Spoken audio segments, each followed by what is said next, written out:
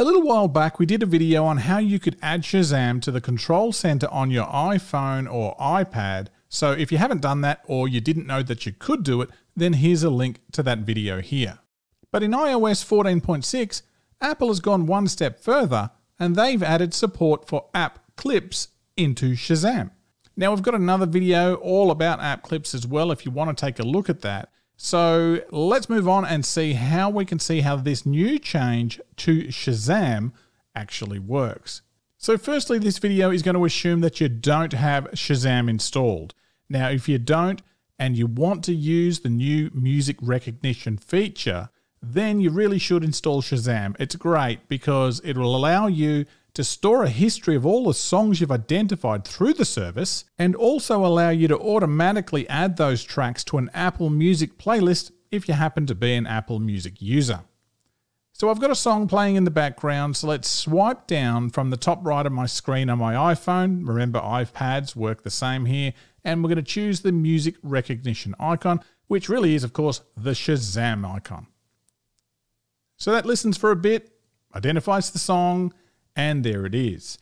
Now, if we hold down our finger on this notification, it expands to tell us a little bit more about the track and gives us an option to swing over to Apple Music to listen to or download that track.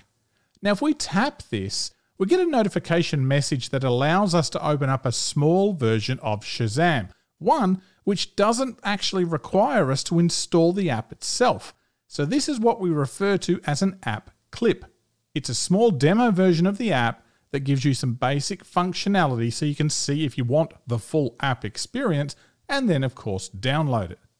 So if we click open, it's going to launch this app clip, give me a bit of a taste of what the full version of Shazam is going to look like. And if we scroll all the way down, it prompts us to get the full app by downloading it. So let's do that. And honestly, if you're using this service, well, you really should download the app anyway.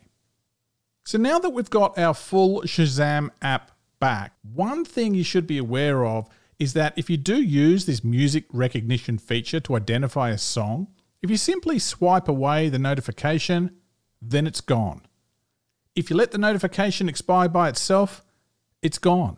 You do nothing, it's gone. And you're going to have to try and detect that song again. Shazam is not going to add that song to your history. However, if you tap on that notification and launch the full Shazam app itself, you'll find that track added to your list. So now you do have a history of all your songs. Now, I know many of you left comments in a previous video asking about that feature, and now there is that little bit of integration, but you do have to tap on the notification that'll launch Shazam, and then it's added to your list. Now, of course, if you do use the full Shazam app in the first place, it's always going to add these tracks to your history. But obviously, it does require you to launch the app, which is going to be slower, of course, than doing it from the control center. And remember, launching from the control center also means you can do that whilst your device is locked.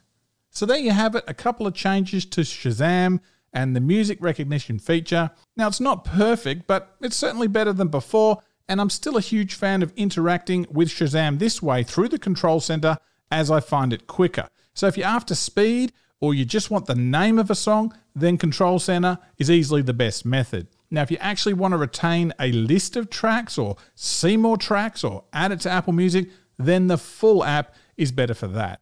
Just use whatever works best for you at the time. So thanks for watching. Don't forget to subscribe and enjoy Shazamming.